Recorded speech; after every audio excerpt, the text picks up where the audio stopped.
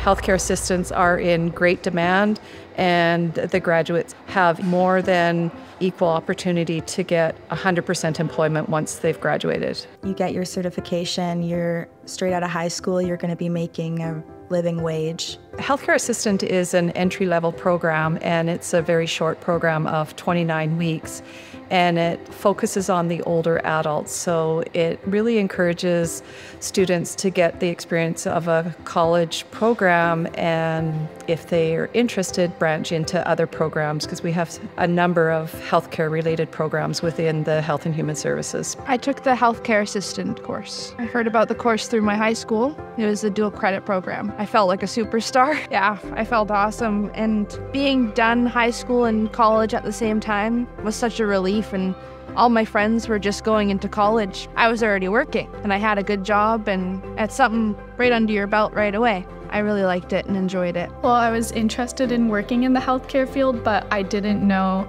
if that was going to be my career for sure. So seeing that this program was such a short term and that I could start it right away in high school, I decided it would be a good fit for me.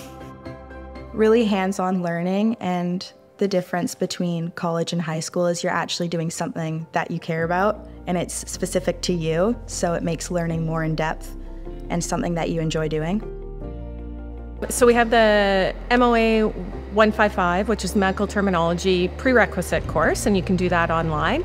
Or we have the MLab 139 laboratory principles course, and that you can take as a precursor. It's a regular course in our program. So medical lab assistants are one of 3 courses in the allied health program at Camosun.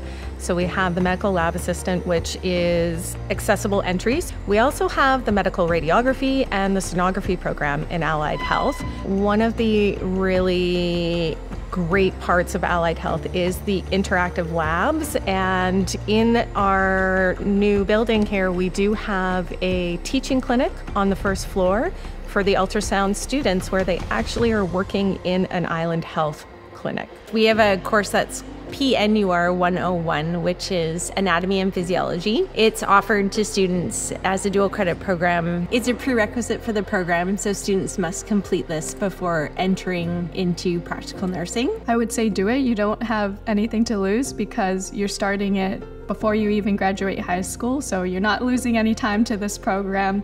You're getting out into your career field right away. You get the experience right away. You're basically guaranteed a job because there's so many open positions. They're always looking for people in healthcare. Honestly, I'm feeling a lot better than, I'm less nervous about university now, because before I was like, hey, maybe it's gonna be super tough, but now I kind of know the general gist of it, so I'm pretty happy about that. I took PNUR 101, was the anatomy and physiology course that they provided at Camosun. So my end goal is to become an optometrist, and I'm going to be attending UBC in the fall and going into general sciences through that. I kind of prepped me for how the course load is going to be and how kind of present myself as I'm taking a course.